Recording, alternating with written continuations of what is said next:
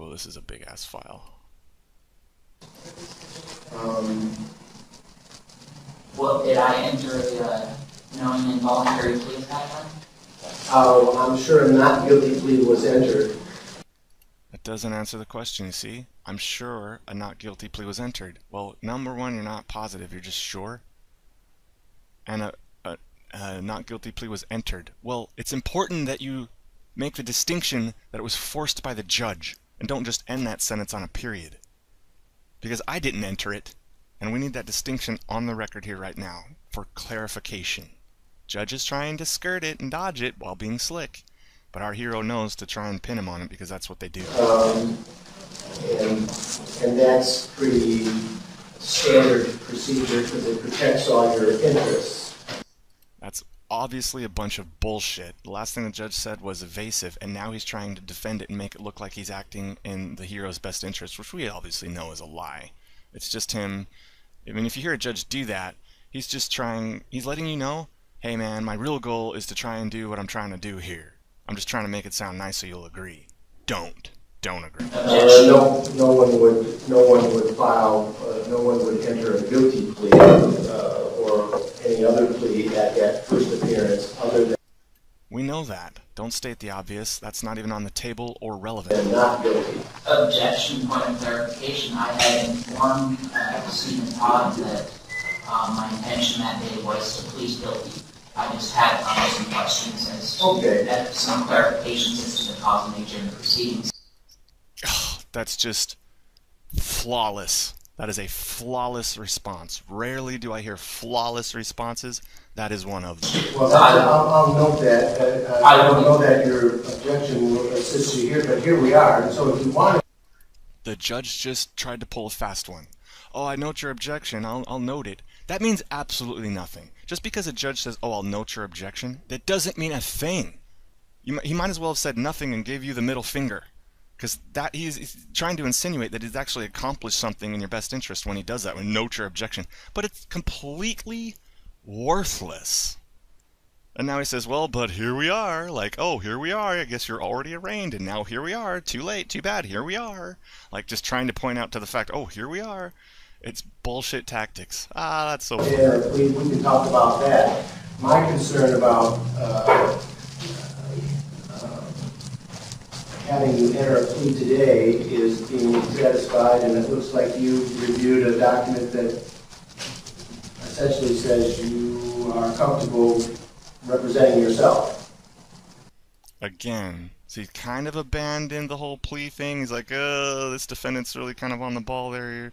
Uh-oh. Okay, well, let me go back to try and waiving this right to assistance of counsel. As they call it, waive a right to an attorney.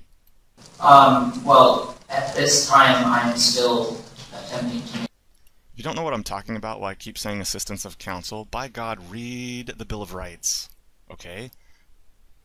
You need to know the ways of your enemy and what they pretend to respect. So you need to know the Bill of Rights and where this assistance of counsel comes from, capital A, capital C. The determination of whether or not I should have legal counsel, but I have not yet been informed as to the cause and nature of these proceedings. Right back on the meat and potatoes. Okay, well, So I would move to strike that not guilty plea on March 1st because it was not a knowing involuntary plea and it was not entered on my behalf at all. Perfect. Got another flawless response. Damn, this kid's smart. Smart. He's sharp. Sharp mofo. So he's entering, in essence, a verbal motion to strike the plea based on and is very relevant reasoning. That's flawless. all right, and so why would you want to enter a guilty plea if you're not sure about the cause and Now we are definitely on our path, and so is the judge. Well done. nature of the proceedings? Well, Why would you want to enter any other plea but not guilty if you're uncertain about the cause and nature of the proceedings? Judge doesn't know what he's up to, and he's trying to dig and find out what the tactic is. That's all he's doing. It's my intention that the cause of the proceedings can be cleared up with just showing me some evidence and jurisdiction. Another flawless response. Listening. And Jurisdiction? Yes, and at the time that I received or shown factual evidence of jurisdiction, then I would like to convict him guilty and inform him guilty. He just punched the judge in the mouth. Okay, he just punched the judge in the mouth. Yeah, he told him what he's up to, kind of in this tactic, but who cares? He knows it. He's going to find out quick enough anyway. There's no point in hiding it. You just punched him in the mouth with that. That's what I want. The judge now highly suspects, if he doesn't just outright believe, that the hero knows the hustle of the courts. He's being beyond effective in his words, what he's getting on the transcript, to point to the fact that they need to submit evidence of jurisdiction, the prosecutor that is, in order to meet the burden of the prosecution. Without that, this isn't a case. You don't have the right to threaten me with violence and even drag me here in the first place under threat of a bench warrant. Right? So now, by saying that, our hero just let the judge know, I know what's up here, and I know how to play these little word games you do too, and I know legalese. Let's see what happens. Our office has made this available to Mr. Estabrook, among which is a police report that establishes this offense took place in the Port of Portland. The prosecutor just spoke up unsolicited and is attempting to convince the court that the police provided something, and because this happened at an airport, jurisdiction is already resolved. I bet that's what's coming. Okay. Keep in mind, I have listened to this once a couple weeks ago, but then I've listened to so many recordings since then that you get them all jumbled up. I really have no idea what's coming except for the basic outline. Here we go. And so the nature of the proceedings is this is a criminal case. The judge is now going to attempt to define what the nature of the proceedings is. That's bullshit. He is now pulling out an arrow of his quiver and aiming it, firing it at our hero here that says, aha, I'm going to define what the nature is. Then we're going to prove or show that you've been satisfied to know what the nature of this is, and so I can move forward. But he can't do that. So many judges, so many Supreme Court cases, so many Superior Court judges have already commented on to the nth degree, hundreds and hundreds and hundreds and hundreds, if not thousands of cases that already point to defining this nature, okay, the cause and nature of the charges and proceedings, okay? No judge in this little stupid traffic court or whatever this court this is can say, oh yeah, I know what nature is, this is what it is, and we're pushing forward. Wrong, ain't gonna fly. That alleges conduct here in Multnomah County, and it was charged as what looks like a Class A misdemeanor and a Class C misdemeanor. So he's attempting to meet this nature. That is not what our hero needs. Our hero just stated clearly what he wants to be clarified on so that he can plead guilty, pay the fine, and get the hell out of here. And the judge heard it and is not addressing it whatsoever. Instead, he uses the sidestep tactic to go on the bullshit that he's been feeding everybody his whole career, which is, oh no, it's what the cops say. Oh, you're in this geographical point in this area, and that's what the cops say. Well, that's opinions. Okay, what is that based on? Oh, it's going to be based on cop authority. What's that based on? Your stupid statutes and codes. That's a rule book that doesn't even apply to us because we're asking for evidence of jurisdiction, and statutes and codes don't apply. You don't have our consent yet, don't have our signature. This is not...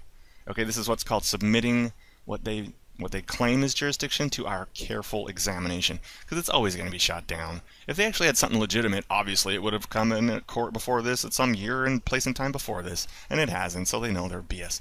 Do you understand? They know. The prosecutor and the judge know this is a huge shell game hustle, and they're doing it anyway. That's what's going on. Judge Johnston of the Portland, Oregon area. Judge Johnston.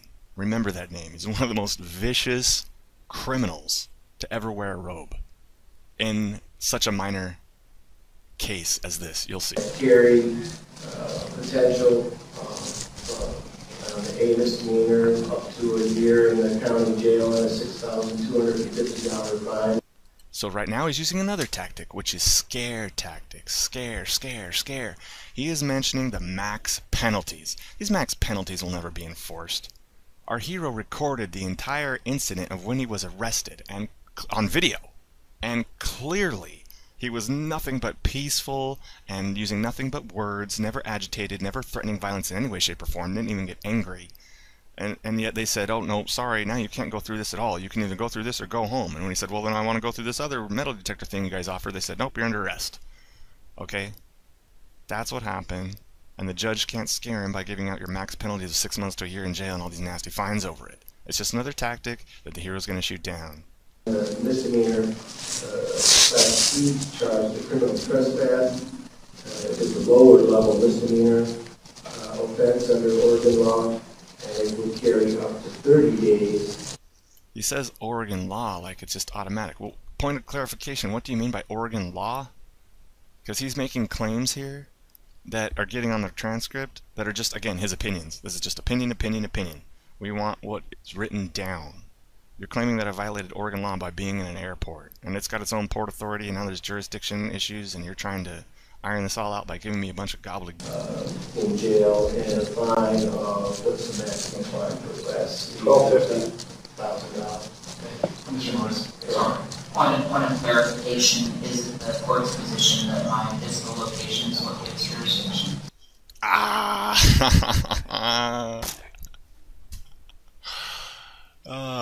This hero's putting such a smile on my face. So he saw what the judge just did and threw it right back in his face. Excuse me, is it the court's position that the physical location is your evidence of jurisdiction? In essence, that's what he said. It's just pointing out the BS. That's part of it, yeah. Yeah, that's the court's position. Okay, let's see what happens now. That happened, that whatever happened or is alleged to have happened occurred in multiple. Good point, Judge. You could see him hide the bias. Whatever happened, or I mean, what is alleged to have happened? They always have to say, like, alleged to have happened, right? Because they're not supposed to have make statements or believe that something automatically happened. That's called presumption of innocence, but of course they never do it. They just hide it. County, and is alleged to have been in violation of state statutes. Exactly. State statutes. Right? That's a rule book. Where's your evidence of jurisdiction which says that I am subject to this rule book? Written down. So I can put it to my careful examination, not just your opinions. In this county, in the state of Oregon. Is there any evidence that these statutes apply to me? Perfect, flawless question. Is there any evidence that the statutes apply to me? At this time? And Yes. Really? Okay, this ought to be good. What's what that? evidence are you relying on? Well, the evidence would be that Now notice the judge is just using judicial reasons. He's not actually holding the prosecutor to the burden of the prosecution to provide this clarification. He's trying to do it on his own. Why isn't he relying on the prosecution? Because he's trying to convince Robbie and get all his cool words on the transcript so that he can do it. If he can't, then he'll turn to the prosecution. the incident is alleged to have occurred here in Multnomah County, and so if you are in Multnomah County and allegedly committed a crime, you're subject to prosecution here in Multnomah County. Objection, point of clarification. If I was a tourist from China, an ambassador, or an active duty of a member of the military, and I did this exact same thing, would I still be subject to your jurisdiction, or would there be another jurisdiction I would fall under?